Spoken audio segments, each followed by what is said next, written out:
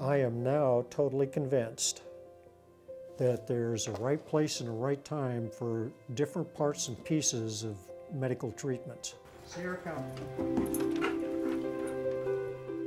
In 2007, I was working underneath that deck putting down some pine straw to cover up mosquitoes and water, and we found out later I got bit by a copperhead. I'd lost 50% of my blood volume. Liver was shutting down. I'm losing feeling that I had developed an antibody and I'm attacking my own blood cells.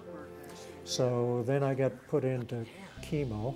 I simply started Googling alternative medicine for nerve damage, pain, et cetera, and of course acupuncture popped up.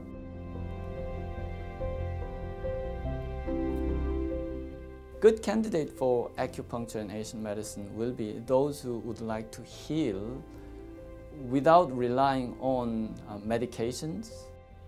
Upon examination, I concluded Rob's chronic pain was the result of prolonged, unsuccessful healing. His initial evaluation, it's not just acupuncture. He got into diet, sleep, he got into exercise, and all of that came into play. The fact that Rob felt pain continuously means that his body had a will to heal.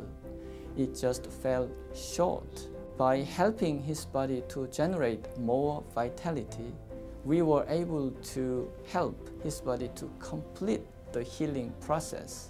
I can tell you today, it worked. It worked for me. Acupuncture can be done rather instantly without sophisticated diagnostic tests and equipment. It is a safe and cost-effective. I recommend him to anybody and everybody I care about. It's his integrity, it's his focus, and it's his results, period. I feel I have met another friend on earth to help others suffer less. I hope to meet many of them in the days to come.